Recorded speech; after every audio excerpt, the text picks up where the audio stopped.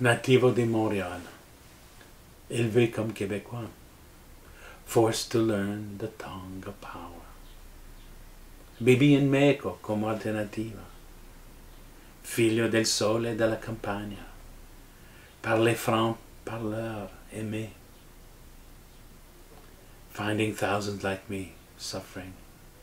Mi casai divorcié in terra fria, nipote di Guglionesi, parlant politique malgré moi, still in the school of old Aquinas, querendo luchar con mis amigos latinos.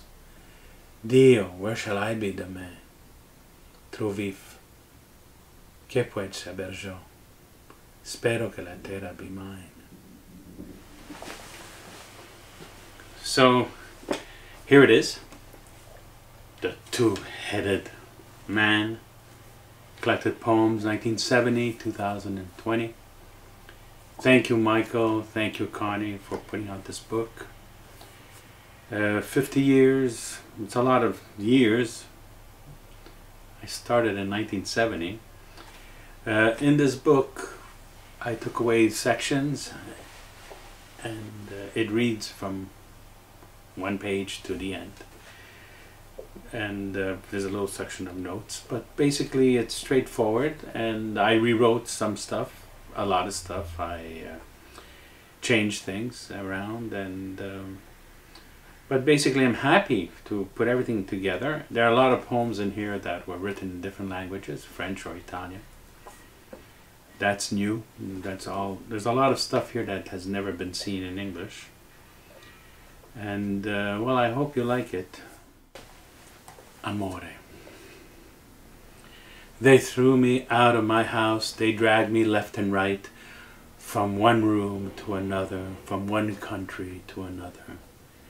They changed my name. They cut the curls from my hair. They laughed in my face because I did not dress like them, because I did not speak like them, because I was neither white nor black.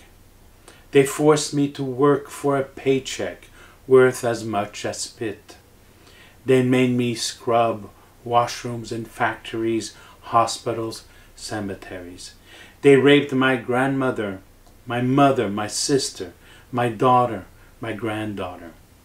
They raped my father, my brother, my son. They assured me, they reassured me, they fucked me good. They put bread in my mouth and told me I stole it.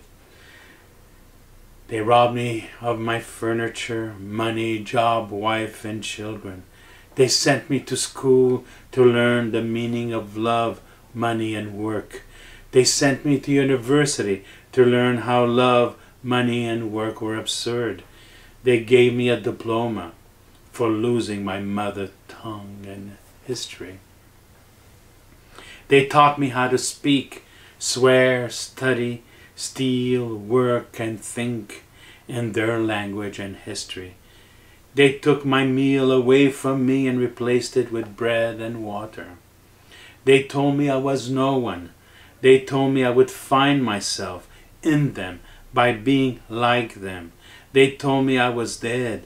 They told me you were dead. They told me you were not mine. They sold me drugs so I could forget the color of your eyes, the softness of your skin, the warmth of your bosom. They told me you were a whore, a crook, a drunkard, an addict, a hypocrite, a terrorist, a religious fanatic. And when they called me the names they had called you, they spat in my face. But it took just one look, one kiss, one caress, one night beside you to rediscover myself and understand what I am all about. Now if they ask me my name, I take the ink from your earth and